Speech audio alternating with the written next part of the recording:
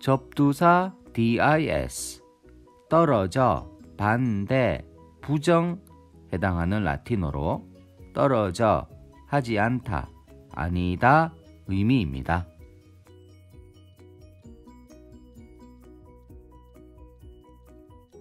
disorder, dis 아닌 order, 질서, 질서가 아닌 무질서, 혼란 의미입니다.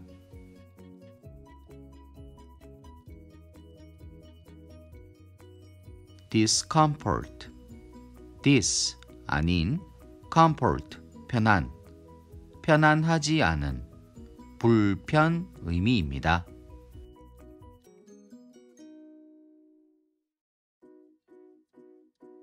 disadvantage, dis 아닌 advantage, 유리, 강점, 강점이 아닌 불리, 약점 의미입니다.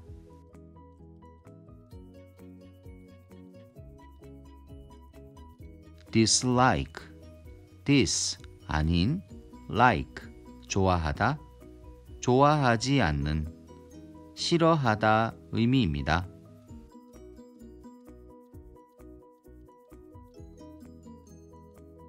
disagree, dis 아닌 agree, 동의하다, 동의하지 않는, 동의하지 않다 의미입니다.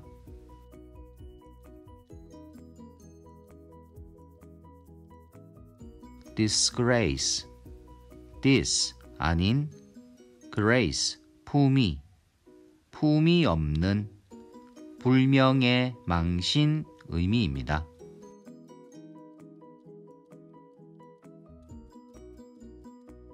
dishonor, dis 아닌 honor, 명예, 명예롭지 않은, 불명예 의미입니다.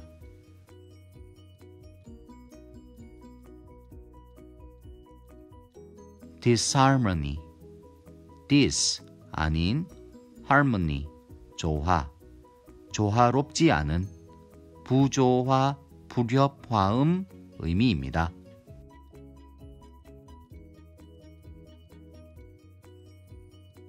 dissatisfaction, dis 아닌 satisfaction, 만족, 만족이 아닌 불만족 의미입니다.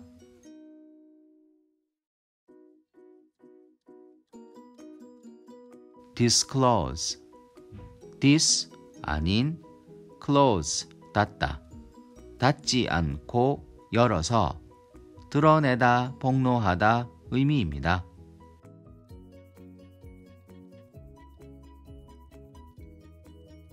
discontinue, dis 아닌 continue, 계속하다, 계속하지 않다, 중단하다 의미입니다.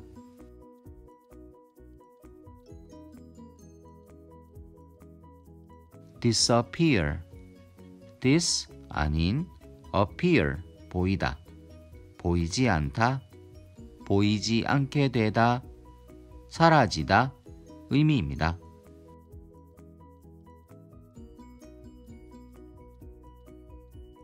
disarm, dis 아닌 arm, 무장하다, 무장하지 않다, 무기를 빼앗다, 무장 해제하다 의미입니다.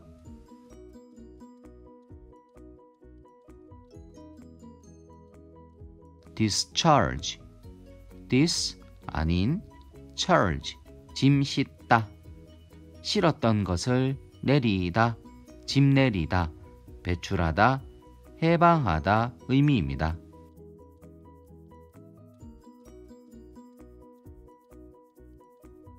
disqualify, dis 아닌 qualify, 자격을 주다, 자격을 주지 않은, 자격을 박탈하다 의미입니다.